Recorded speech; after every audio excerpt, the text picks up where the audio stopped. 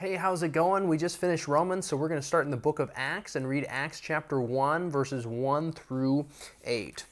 In my former book, Theophilus, I wrote about all that Jesus began to do and to teach until the day he was taken up to heaven, after giving instructions through the Holy Spirit to the apostles he had chosen.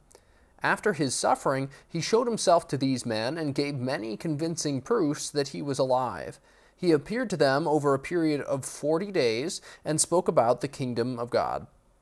On one occasion, while he was eating with them, he gave them this command: "Do not leave Jerusalem, but wait for the gift my Father promised, which you have heard me speak about. For John baptized with water, but in a few days you will be baptized with the Holy Spirit." So when they met together, they asked him, "Lord, are you at this time going to restore the kingdom to Israel?"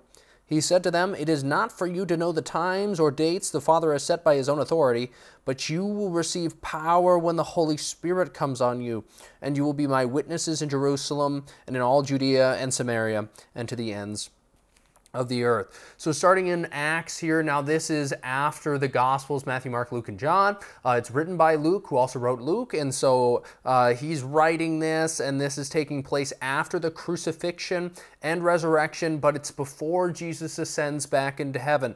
So Jesus is talking to his disciples, the apostles. He's doing that for a period of 40 days, and in verse 1 in my former book, Theophilus, I wrote about all that Jesus began to do and to teach until the day he was taken up to heaven, after giving instructions through the Holy Spirit to the apostles he had chosen. So he's talking a little bit about the book he wrote before. Verse 3, after his suffering, he showed himself to these men and gave many convincing proofs that he was alive. He appeared to them over a period of 40 days and spoke about the kingdom of God. What a cool thing to think about, not only the disciples being able to be with Jesus while he was alive for those 3 years and being taught what Jesus did and just seeing all that, but then also to be able to commune with the resurrected Jesus for that time. I mean, that would be probably, I would imagine, a little bit different experience. Very neat. I wonder what that was like. It's hard to even imagine. And then verse 4, we see a lot of, a few different things, where Jesus gives like the Great Commission, where we see at the end of the book of Matthew, a few different things where Jesus says at the kind of the end there that are super, super important. Everything that Jesus says obviously is really important, but I imagine the things he says right at the end are going to be very, very important. And so verse 4, he kind of gives them this last command. On one occasion while he was eating with them, he gave them this command: "Do not leave Jerusalem, but wait for the gift my Father promised, which you have heard me speak about. For John baptized with water, but in a few days you will be baptized with the Holy Spirit." Now this is a really interesting thing, because the baptism in the Holy Spirit is so important that the disciples had been taught by Jesus, seen what he has done, and also gone out and done it themselves for a long period of time. And even after all of those things and communing with a resurrected Jesus, still he says, wait in Jerusalem. And what is the thing that's so important that they must wait? They can't start their ministry yet until they get this thing. It's the baptism in the Holy Spirit. And so it's obviously an extremely important thing. If the disciples needed it, if the disciples who were taught directly by Jesus needed the baptism of the Holy Spirit, we probably do as well. Verse 6, so when they met together, they asked him, "Lord, are you at this time going to restore the kingdom to Israel?" I think this is funny, where the disciples, I feel like, are kind of getting a little bit off track here. We're talking about the baptism of the Holy Spirit, and then they're talking about if the kingdom is going to be restored to Israel. In verse 7, I love Jesus' response. He said to them, "It is not for you to know the times or dates the Father has set by his own authority." He kind of just tells them, you don't get to know. And then in verse 8, he goes back to redirecting back to what they're supposed to talk about. "But you will receive power when the Holy Spirit comes on you, and you will be my witnesses in Jerusalem and in all Judea and Samaria and to the ends of the earth." So they're going to receive power when the Holy Spirit comes on them. Super, super good stuff. I got this verse prophetically one time. Somebody handed me this verse and just told me that it was for me, and it was several years ago. And I thought it was a little weird because I'd already been baptized in the Holy Spirit, so I was like, I don't know what this means. I don't know if this is important. Eventually, it ended up actually becoming. I realized why I was given that, because then later on, I had something where the baptism of the Holy Spirit for me was just something I checked off a box. You know, it was like I didn't continue to pray in tongues. I didn't continue to explore the gifts of the Spirit. I just kind of, you know, had the baptism of the Holy Spirit and was like, all right, sweet, that's over with. Now I can kind of move on with my life, which is, of course, not what we're supposed to do.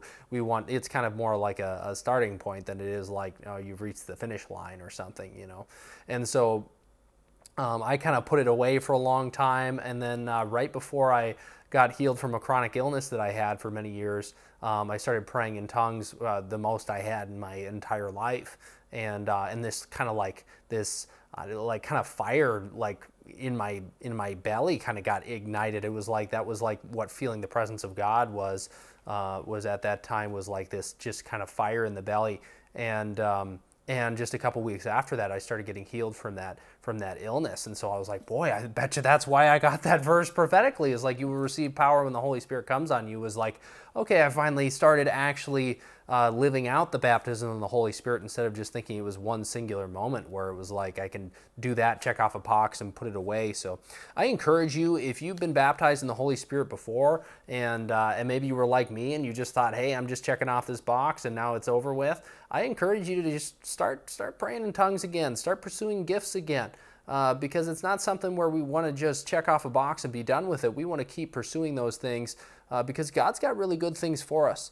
And of course, if you haven't been baptized in the Holy Spirit, I encourage you to go ahead and pursue that. I try not to be weird when I talk about the baptism in the Holy Spirit, because for a long, long time, I wasn't baptized in the Holy Spirit, and it was always weird hearing people talk about it, because I felt like people kind of used it to I don't know, kind of separate out the ones that were baptized and the ones that weren't.